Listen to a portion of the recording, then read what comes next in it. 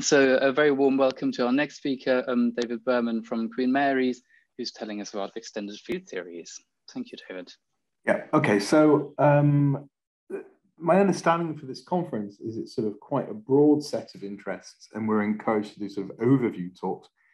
So I'm going to do an introduction to extended field theories, and by that I mean things which are sometimes called exceptional field theories or double field theory.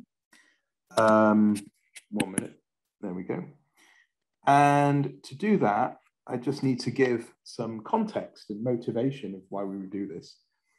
And a good thing to think about is Kaluza-Klein theory. So in Kaluza-Klein theory, I can't spell electromagnetism, we unify gravity and electromagnetism into a single geometric package where the action and local symmetries emerge from the reduction of a single geometric object in higher dimensions. So this is something we're very used to. Now, when we have supergravity, we don't just have one form gauge potentials, we have two form, or indeed, more generally, p form potentials. And you could have asked this question a long time ago: is there a single geometric package whose reduction will give us gravity and p forms in lower dimensions? Now, you can answer this question that with ordinary Riemannian geometry, you cannot. So if you want to get a two-form gauge theory, you can't get that from the reduction of ordinary gravity. But then you could turn this around and then say, could we find a theory that does this? And the theory that does this in terms of the NS2 form is so-called double field theory. And I'll explain how it does that in a moment. And then, so we have a theory that gets reduced, provides us ordinary gravity in a two-form gauge theory. And then the local symmetries of that theory will be a combination of diffeomorphisms and the gauge transformations of the two forms. Okay. Now, I want to continue along this Kaluza-Klein discussion because it provides us with an intuition, which I think is quite useful and interesting. So this is not historically how it's developed, but it's an interesting perspective. If we think of ordinary Kaluza-Klein theory, then the massless states, the null states in the full theory, with momentum directed along the Kaluza-Klein directions, these are things which give us mass and charge. Okay? And the mass is given by the momentum in the Kaluza-Klein direction. And then the fact that mass is equal to the charge is a BPS condition, which is naturally what happens with a null state. So that's in ordinary Kaluza-Klein theory. And we'll see that that has an interesting implication in double field theory. Okay. Now, we've seen this unification idea before. The null wave in M theory is the thing which gives us the D0 brane. The D0 brane momentum is the momentum mode in the 11th direction. And the BPS condition is just the mass being equal to the charge is the null state. Now here, I'll come back to these, but I just wanted to put up some specific solutions for later that we know what we're talking about. This is when we talk about a wave, when we talk about a solution having momentum, this is a wave solution. So it has no gauge field, the dilaton is constant, and then we have H like this. So when you analyze the ADM momentum, then this is a wave with momentum along the Z direction. This is the fundamental string. This obviously does have B field turned on, etc. Okay, so this is just so that we can see what we're talking about as things come up. Now, so this double field theory is where we're going to combine the metric, B mu nu, the two-form potential, and the dilaton. And we're going to do it to where we have some sort of geometric unification in some high dimensions. And along the way, we will have a manifest ODD-R symmetry. And I'll discuss why this is an R and what the origin of this is later. Now, in order to make this work, what we need to do is actually double the dimension of space. So if D is the space that we want the metric and B field and dilaton to live in, then we must have a 2D dimensional space equipped with an ODD structure eta as follows.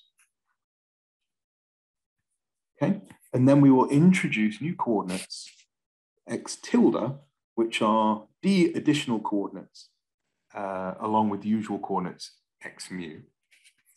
And then we're going to need what's something called a section condition, which is how we pick the D physical dimensions of space-time inside this 2D dimensional space.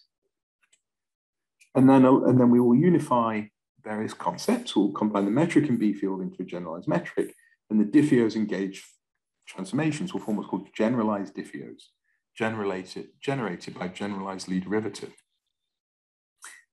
So here are double coordinates, which would note x kit big M.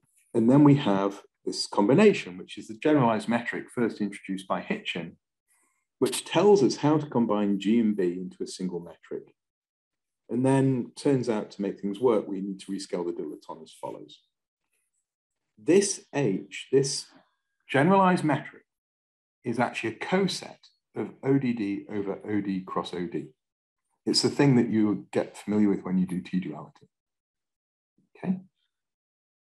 Now, but that's some generalized geometry. The new thing, which was not present in Hitchin's work, is that we shouldn't need an action functional, which will then determine the equations of motion. And it cannot be the Einstein, or rather the Ricci scalar. It can't be the Einstein-Hilbert term for this metric. That won't work. So what you need is a generalized Ricci scalar, which is given by the following equation. So this is a generalized Ricci scalar for the generalized metric H. So this is actually similar to the usual Ricci scalar, but these coefficients here are just different. Now, so this is the form of the action here, and then we have the degrees of freedom written in terms of this generalized metric. We can then analyze particular solutions. And the motivation here is given by that Kaluza-Klein idea of momentum being associated to charged objects. So now what we do is we look at the DFT wave solution, which will be a solution of the equations of motion as derived from this action, and also with a notion of generalized ADM momentum. And then, so this is, if you like, the generalized PP wave solution in the doubled space. Okay, its property is null, carries momentum in the x tilde direction, and so it's like a null wave in DFT. It's also smeared over the additional dual directions, meaning in the harmonic function H, it has no dependence on the x tilde direction. When we examine this from the point of view of the reduced theory, then what we get is the fundamental string extended along the z direction. Okay, so, and then if we exchange z and z tilde, we get a PP wave in the z direction, which is sort of what I expected because waves and strings are T-dual. So what's going on here is that strings in double field theory are actually null states with momentum along the novel direction. Okay, so I mean, you know, this is something I've said again and again over the last X years. And I'm always intrigued whether people, you know, how much people take it to heart. It just says the fundamental string is a massless wave in the doubled space. That's a very different view of string theory that I think has not been sufficiently explored. But anyway, so that was strings and two-form gauge field. We can then look at the extension to M theory, where we intend to make have all the host of P forms that exist in supergravities. That'd be all the Ramond-Ramond sector lifted up to 11 dimensions. And the branes that will be relevant will not just be a fundamental string, but will be things like membranes, fibranes, et cetera, et cetera. Okay, so the thing that happens in M theory, and this is what the beginnings of exceptional field theory, is that with double field theory, you just need to double the number of dimensions to make this work. What happens now is it really depends on a case-by-case basis how many more dimensions you need to add, and I'll explain what I mean. So let's look at this is actually for 4 dimensions. In 4 dimensions, the duality group is SL5. You should think of this as taking 11-dimensional supergravity reduced to 4 dimensions. Okay. And then in a minute, you say, why don't you just begin in 11? I'll explain why when we get there. So you should think of SL5 theory as being gravity plus a 3-form gauge theory in 4 dimensions. So I've got ordinary 4-dimensional coordinates x mu, and then it turns out I need to introduce, and I'll explain why, 6 wrapping directions, y mu nu. That's the equivalent of the x tilde. Okay. Now the reason for that is, in some sense, that's because the number of ways you can wrap a membrane in 4 dimensions is 6 ways. So, and that's what these coordinates are giving you. And in another way is that you can ask, how do you form a representation of the duality group SL5? Well, you need, it is actually a 10. And so you actually need to add 6 to this 4 to get the 10 of SL5, which will form a representation of the duality group. So there are many ways to see this, but yeah.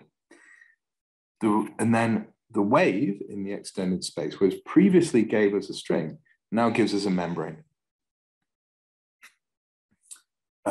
So we could write down the solutions before, and now what happens is that we have a null wave, only now that's equivalent to the membrane. Okay. And then we can go into other duality groups. The next one up will be spin or SO55. And then the appropriate dimensional space is actually going to be 16. So XA here will be 1 to 5. AB, this will be membrane wrappings here. And then there'd also be a fibrane wrapping. So as we go up in dimensions, more branes can wrap, which is why we don't have, and they wrap in different ways. So we don't just double the number of dimensions. You can see it gets quite complicated as more branes are allowed to wrap. And then we introduce coordinates associated to their winding modes and associated generalized metrics, which I think I have an example of later. Okay, so now if we go back to this case, we can have a null wave pointing in this direction, and that will give a fibrane winding mode. But we might want to think a little bit more about if there's another way to view this. So let's go back to Kaluza-Klein theory. There's a lot of intuition to be had from that. When you have a magnetic monopole, then that is basically when you take a non-trivial S1 over S2 in Kaluza-Klein theory. So when we do Kaluza-Klein theory, we've got an S1, and then we naively think that that is just globally defined as a product. Well, you can do a bit more in Kaluza-Klein and then have that as a non-trivial fibration. And if you do that, then in the reduced Kaluza-Klein theory, you get a magnetic monopole. And if you do this in M theory, you'll get the D6. So now you can ask, can you do the same trick for DFT or these extended things where I have this extended space, and rather than just have it as a genuine global product space, have it as a non-trivial fibration. Okay, so we can do that. And then in DFT, if we then take our Kaluza-Klein circle to Z tilde and have a non-trivial fibration, then in the reduced theory, that actually is the NS fibrane. Now that shouldn't be a surprise to you because the NS fibrane is the magnetic dual to the fundamental string. So then we can make the brane in ordinary NS string theory or supergravity come about from having a non-trivial, essentially be the magnetic monopole in DFT. And in the exceptional case, if I take a monopole whose Kaluza-Klein circle is the membrane winding, then that will produce the M5. And that shouldn't be a surprise because the M5 is the magnetic jewel of the M2. Okay. And equally, the monopole whose Kaluza-Klein circle is the fibrane wrapping mode will be the M2 because the electromagnetic duality works both ways. Okay. And just to put, again, some equations down, this is indeed the magnetic monopole. This is the Kaluza-Klein monopole metric. And this describes how we have a vibration of one thing over another. So it's essentially using this metric, but choosing the directions in the generalized metric to be different. Okay, and then you get this host of, so this is the example, and then you get this host of solutions. And yeah, good. Now, maybe I won't, well, okay. Let's move on from that. I won't do that. Now, we can ask, because this question comes up a lot at the time, is I said that the DFT generalized metric was an ODD coset, and that the action that I wrote down had an ODD R symmetry. But the important thing is that the ODD R symmetry in double field theory is not T-duality. Okay. One would think that it is because ODD, you think of T-duality, but that's not what it is. This is a continuous symmetry and it's a local symmetry. It actually comes from the combining of diffeos in 2D and two-form gauge transformations. Okay. The section condition that restricts the dependence is a thing which then restricts the dependence of the fields, halves the number of dimensions. Now, this is the key point. You can solve that section condition in different ways. So if there are no isometries, you actually have no choice. Let's say we're in 10 dimensions. The double theory has got 20 dimensions. If there are no isometries in the 10, you obviously have to choose the 10 dimensions where all the fields depend as your space-time. But now, if there are some isometries, then there's not a canonical choice of half the dimension embedded in the total space. Because if there's an isometry, let's say in the Z direction, it doesn't depend on Z or Z tilde. So the choice of what you call space-time inside this bigger space is ambiguous. That is what T-duality is. It's an ambiguity in how you embed what you call to be physical space-time inside the much bigger space. Okay. Now, we can go on and discuss how we can use this to come up with various corrections, but I won't perhaps concentrate on this in this review. Okay. So what we've said so far is that in DFT and other extended exceptional geometries, waves with momentum are strings or branes, and that the monopoles in those theory are the S joules, which gives us other branes of different dimensions. Thus, all branes in exceptional geometries are simultaneously waves and monopoles. Okay, now, you can ask, given one of those solutions, does this pick a duality frame? Okay, because it's one solution in it's just one solution in the exceptional field theory or DFT. So let's look at what happens with normal S1 compactifications. Okay. The duality frame that you pick is normally given by the energy or coupling associated to it. So it really simple thing. If we've got very large radius of the S1, we normally choose a normal momentum frame because that's the low energy description. If we have a very small circle compared to the string scale, then we choose the winding mode frame. So the natural frame that you choose to pick is given by what is an appropriate low energy description. Okay. If we have R of the order of the string length, then there's no natural frame. So now you can say, what about the solutions that I've just given in DFT? Okay. So at infinity, for the description of the F1 fundamental string or the null wave, we've got a complete ambiguity from infinity of whether it's a string or a wave. Okay. But as you go to the core of the solution, then in fact, it looks like a wave in the twisted space. In other words, as you go into the core of the solution, you need to diagonalize in order to say which directions are large. And then when you do that, you see that actually there is a duality frame and it will look like a wave. Now, the reason why I'm emphasizing that is that PP waves don't have singularities. Fundamental strings appear to. So that's a statement that is frame dependent, that can change with your duality frame. And in DFT, one sees directly through the calculation that the core of the fundamental string is non-singular and a particular duality frame is picked out. Okay. Now,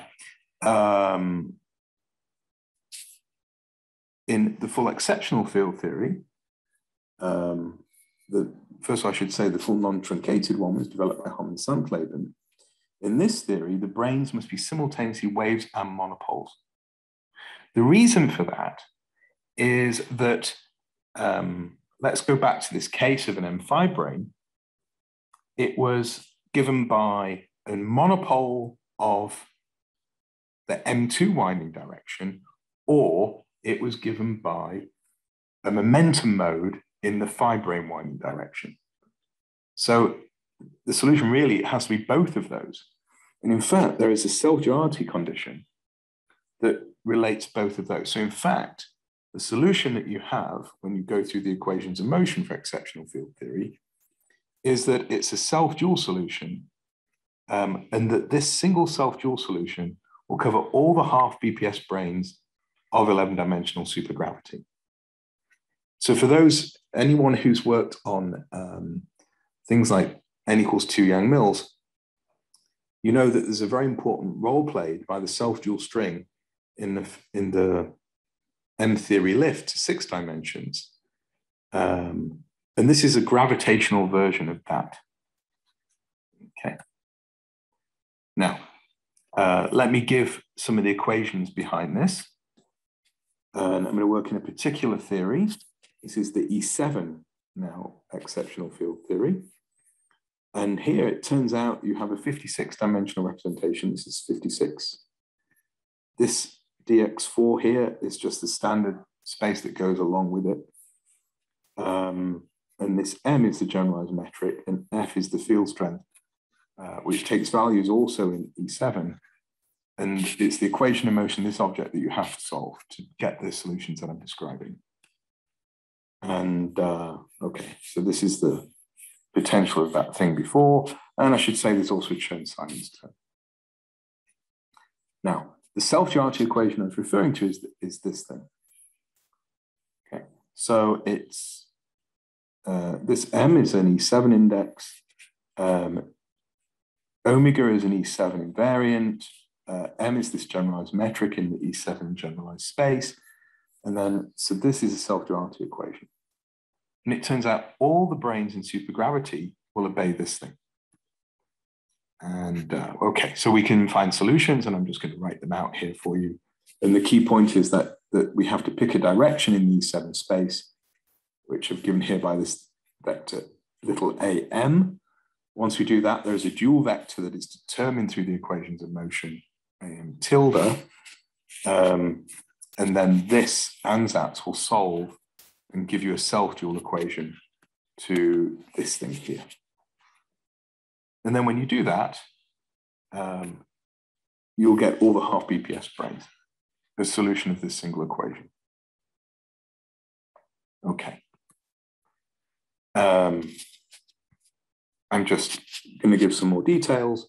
This then is the generalized metric combined with the usual metric, like Kaluza and Klein.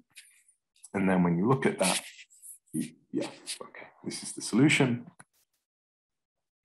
And in fact, for the particular case, it simplifies where you then have one block, which is like a wave, and another block, which is like a monopole. Okay, and all determined by this harmonic function. Now, at infinity, the harmonic function will be 1, and the solution, therefore, is equally wave and monopole. But as r goes into 0, the wave dominates again. So the core of the solution again becomes like a wave.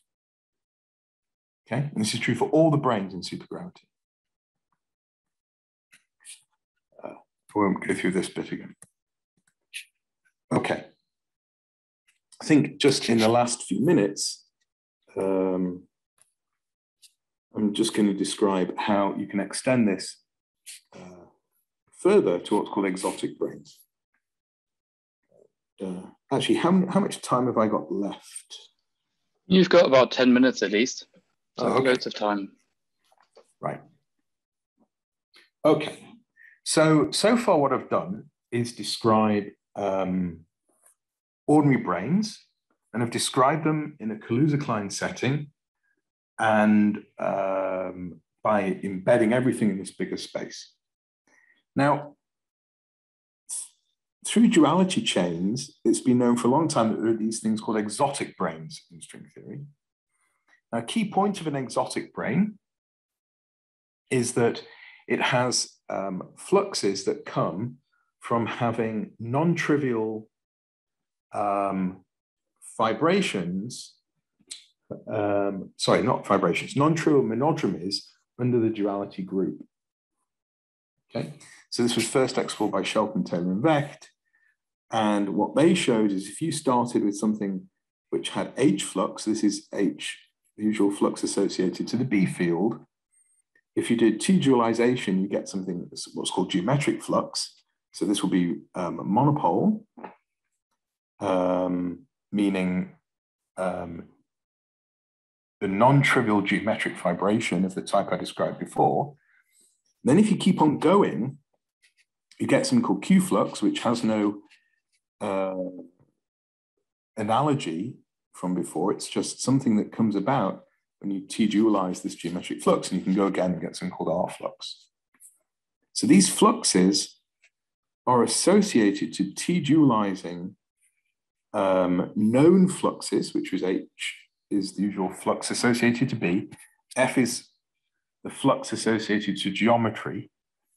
If you want technically what that would be, you could get that from finding the commutator of the verbines, for example.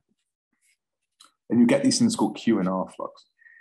And then they will give you a non-trivial monodromy. They will measure something with a non-trivial monodromy under T-duality. And that's the origin of an exotic brane. Now, here we go. So this is basically what I've just said here.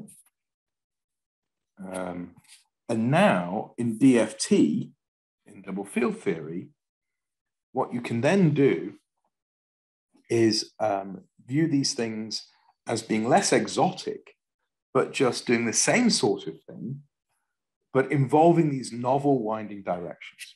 So let's just go through this. So F, the geometric flux as it's called, is actually just a twisted torus. What that means is it's a circle fibered over a T2, non-trivially. So you have a T2 base, and then you twist a circle around it, and then you will generate something with F, geometric flux as it's called. Now, if I do the same thing, but swap the usual circle with one of the novel winding directions, X tilde as the fiber, then I will get H flux. So all I've done is swap, this is purely geometric, and I've got a non-trivial vibration. And now I just take X tilde being the fiber and make that non-trivial. And they'll get some H flux. Now Q flux is when we mix both the winding and normal directions as a fiber. Okay, so it's more like having where you can have a circle and then have a T2 made up of X and X tilde. And the R flux is where the base and fiber are all winding directions. So this flux can't exist in usual string theory because it relies on having non-trivial dependence on winding directions, which normally we don't have. But we know branes with R-flux exist through following a whole load of duality chain. And now in EFT, this gets even bigger, because that was where these things were just in ordinary string theory, and where we just had the exotic directions were just x tilde mu. Now we go and we have all sorts of weirdly exotic things with more and more exotic indices, because we can wind, for example, a membrane winding non-trivially 5 around the torus, or a 5 brane winding non-trivially wrapped around, and so on, or make the base outer winding. And you get this enormous growth of possibilities for exotic branes, all of which come about as vibrations of exotic dimensions around others. Okay, so there's a whole challenge, and there's various papers on this, of explicitly constructing exotic branes as vibrations involving this winding space. And okay, here's an example of one that we constructed my student Tsuki a while ago. I don't know what you meant to get from that other than it exists. So the solutions found by De Boer and Shigemori are exactly written here in terms of this metric here in the extended space, which the key point about it has a non-trivial vibration. So there's now a whole host of branes all come about from saying, how do we fiber these non-trivial exotic dimensions above the usual space? Okay. There's more solutions. I think the best thing is, I'll summarize, which is in double field theory, exceptional field theory, what we're doing is generating the P-form gauge theory, part of supergravity, from higher dimensions, and then looking at a reduced theory of an exotic geometric theory in the higher dimensions. And then the branes become either waves or they are monopoles of a certain type. And then we can also have more exotic objects as we consider different non-trivial vibrations of these exotic dimensions. And then this gives us a very different way to think about string theory. And whether that's useful, we'll wait and see. Okay, I think I'll stop here. Thank you. That's great. Thank you very much, Professor. Very interesting, slightly different perspective of everything. Are there any questions? We've got plenty of time for questions. Everyone believes strings are waves in dimensions now. Yeah, it's mind-blowing. Yeah, very interesting. Can I ask a question? Please do. Yes, sure, Andre. Can you comment on the role of supersymmetry? I mean, those branes are BPS branes in the regular supergravities, but what about supersymmetry in those extended or exceptional field theory? Yeah, right. So I didn't put it in these slides, but you can make everything supersymmetric. Now, how does this work when you extend the number of dimensions? It's because all of these things are coset spaces, G over H, where H is where the fermions live. Okay, so when you go through the duality groups and what those coset metrics are, then all of those H's admit fermion representations. So you can make all of these theories supersymmetric. And then, it's things that are null in ordinary supersymmetry. So I should say supersymmetric with no central charges. Okay, but the momentum that you would put, so normally, you'd write down something like QQ is equal to P, but the P would include momenta in these exotic directions. And the momenta in those exotic directions is just like the central charge. So yeah, and then being half BPS will be just like being null, as you have So normally you'd have a null thing, you'd have mass being equal to central charge. And now that just becomes P naught being equal to P x tilde, which is a null condition. Okay, so it's the fact that null things are also half BPS when you have no central charges. I guess what I'm confused about is that the number of dimensions is large, so it should be an absolutely enormous supersymmetry. So the thing to realize, is why I said, is that you still have the same supersymmetry in the end, even though you're going up. And the reason for that is, as I say, it's because it's G over H. So yeah, I should have written a slide with all of these things in. So the spinors are still spinors in the lower dimensional space. Exactly, the spinors are still spinors in H. That's the point. Okay. That's the crucial point. You can even think of it in ODD as a really simple example. The generalized metric is a coset of ODD over OD cross OD. Mm-hmm. So it's actually just OD cross OD is just type 2 spinors in D dimensions, not a spinor of 2D. Mm-hmm. And so next time you ever see a duality coset list, which people put up on slides, just notice that the G over H, the H, all form nice spinor representations that don't blow up. Thanks for the question. Thanks. Yeah, it's a great question. Thank you very much. Any more questions?